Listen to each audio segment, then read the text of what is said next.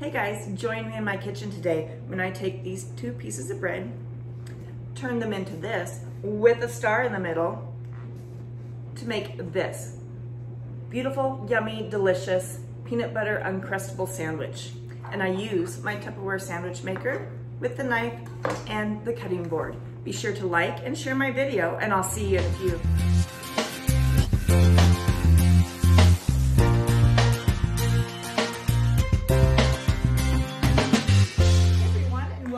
Bee's Knees Kitchen.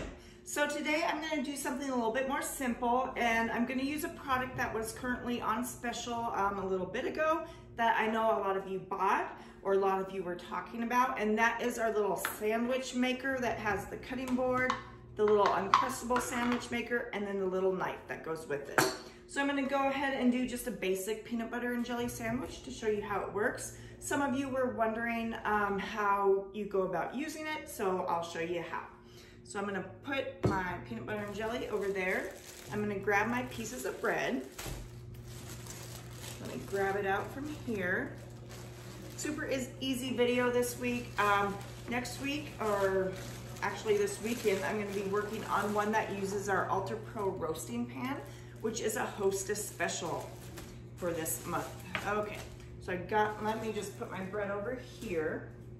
So I got my two pieces of bread right here. I have my cutting board. So I'm gonna use one piece of bread right now, and I'm gonna use either this side or this other side. Let me see if you can see it closer. It has a little star right there. So, and the other side doesn't. The other side is blank. So one piece you're gonna use the star side, and the other piece you're gonna use the blank side. So I'm gonna go ahead and just kind of center it as best that I can. And this is actually my first time using it as well. I'm gonna push it down, and then you see it's in there. I'm just gonna pop it out. You either pop it out with your finger, or you can take the knife that it came with and pop it out that way. And I'm gonna set that piece aside. So I have crusts here, and I'll tell you what you can do with them later on after this video. And I'm gonna take the star side, because I didn't use the star side the first time. I'm gonna do the same exact thing, get it as center as I can. I guess I should have grabbed from the middle of my bread loaf, because those are the little bit larger pieces. And I just kind of push it around to kind of, just like a cookie cutter. And now you can kind of see that star through, so to push it through a little bit more, I just kind of use my finger to do that. And I might have to just punch it through when I get it out. As you can see, there's a little star, so I'm just gonna take it out like that. And there you go, there's that little star. I'm gonna bring up the bread so you can see it a little closer, that star right there. Now we have our bread for our sandwich. So I'm gonna put this aside just for now. And you're wondering, I'm gonna waste all this crust by using this little sandwich maker. But you know what, you can save this crust. You can make homemade croutons out of this. You could even make a homemade breakfast casserole using the bread crust. So stick them in a baggie and be creative and use them for something else so you're not wasting them. If you have ducks around your area, go feed the ducks. Okay, so now we have our two pieces of round bread right here. And now I'm gonna take my peanut butter. Typically I would probably use this knife, but my peanut butter is almost all gone, so I'm gonna use my silicone spatula so I can get it out better. And I don't wanna dirty two things, so I'm gonna go ahead and smooth on some peanut butter. And I was thinking before I was starting the video that you could use other things, like you could do a tuna fish sandwich or a chicken sandwich like this too, which would be really fun for kids or for adults. You could also take a pie crust and do some pie fillings with it and just stuff like that. So now I got my jelly. It's a little squeezable jelly. Let's see if I can squeeze it on here. I might have got a little bit too much there. That's okay though. I'm gonna spread it around. Okay. And now I'm gonna put this top piece right directly on top of it. And I'm gonna come closer and show you why that star is there. So you're making a whole bunch of sandwiches and people want different kinds of jelly. Well, you see right there, you see the red jelly popping through, you know that it's raspberry or strawberry, whatever kind that you have.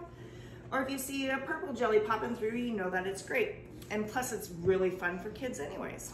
So now we're gonna get our little sandwich presser again. Let me put this in my sink.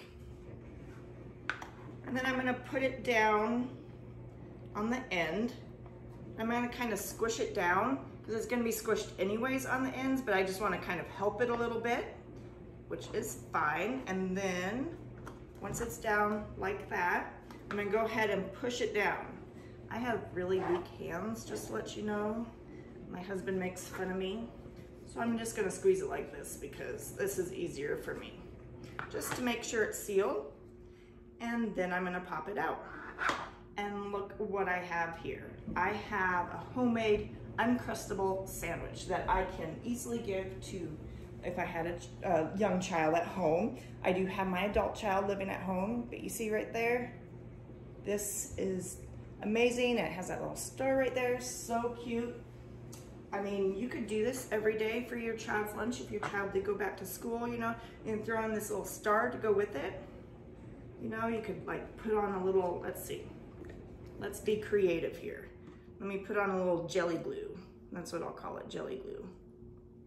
Just right on the back of that. Oop, look at me drop it. And then I'm just gonna jelly glue it on right there so you have 2 stars.